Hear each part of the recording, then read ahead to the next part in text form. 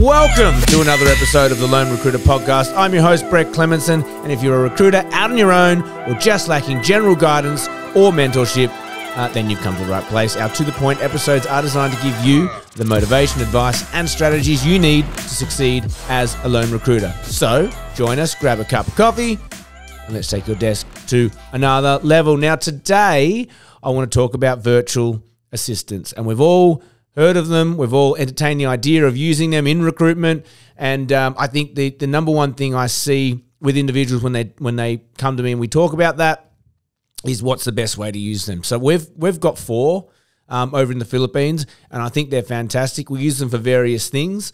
A little bit of trial and error on the best way to use them. And what I wanted to do today is walk you through how we use them.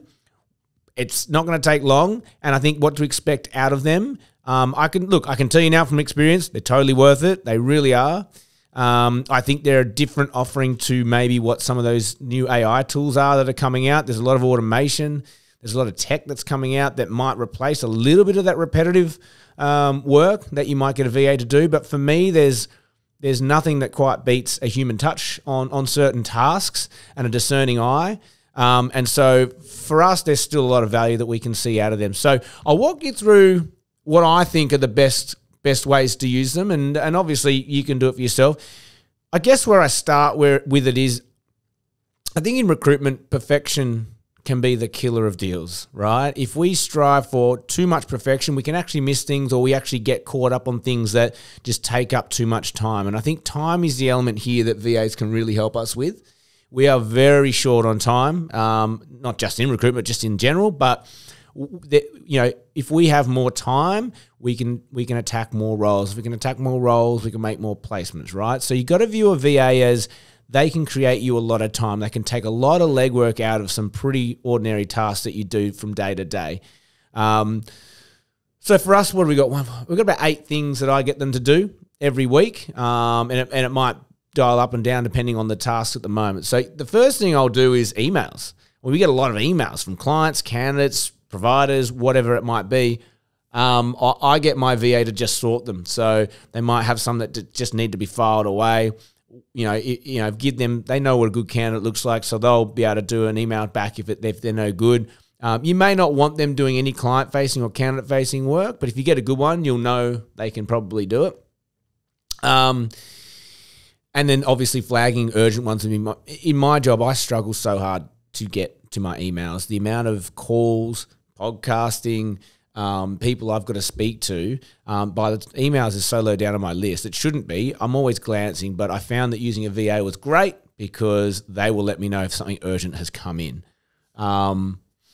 Second one is, and there is a lot of automation around this, but I might interview someone and simply putting them into the database can be 5 minutes. And I'm very quick to just flick them what I've written up, and they'll put them in the database and categorize them for me. I love that. And then I guess that couples with my third one, which is they're doing database searches for me. So I'll have them on Seek, I'll have them on Indeed. They're looking at those CV databases. Anyone good that looks like we want to be speaking to them, they'll send me an email with a list of all the people that they picked out.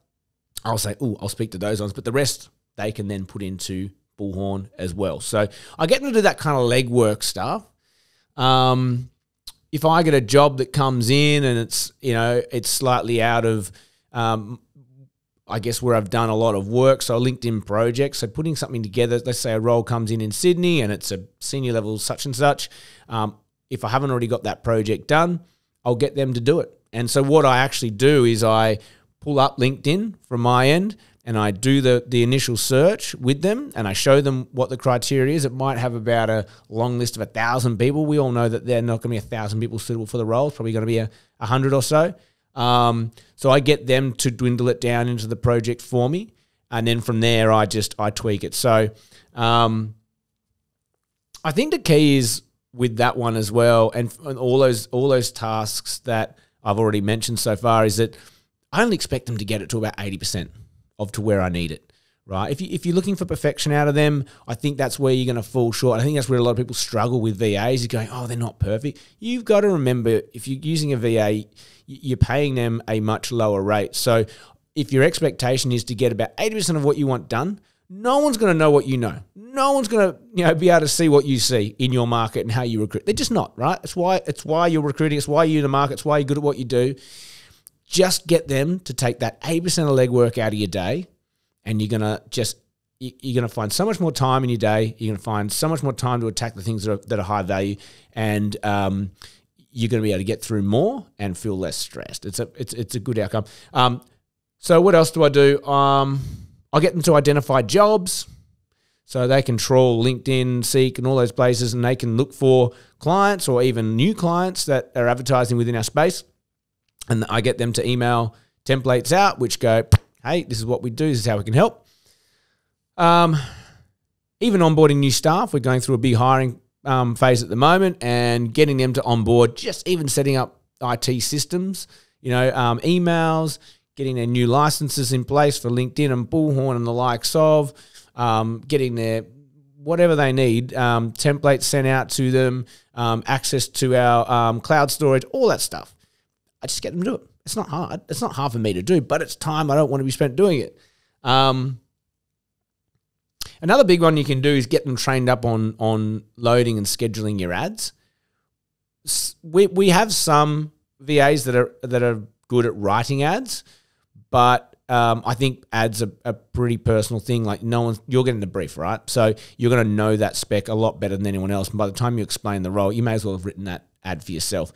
But if you can write that ad and then give it to them to load up on the various places, your website or your company's website, Seek, LinkedIn, or wherever you want to put those ads, great. I think they're useful for that.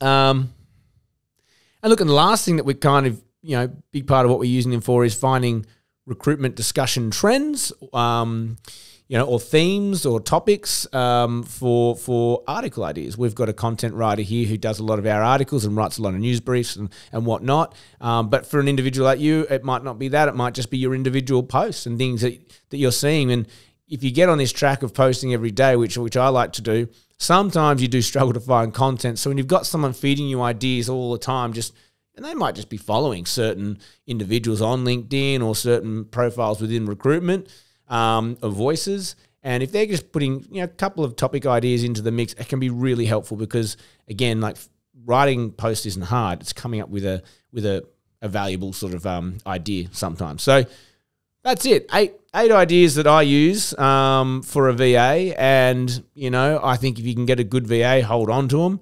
They're worth their weight in gold. And I hope that helped someone today. That's all we have time for you today. I hope you enjoyed that one.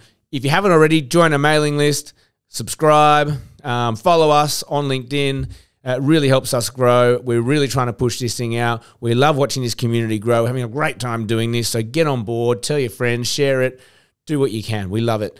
If you got any value out of today's episode, give us a shout, drop us a line, drop us a text. If you've got any other ideas of how you might use a VA, I'd love to learn. Let me know. Let the community know. That's it. Have an amazing day. And as always, may all your deals come true.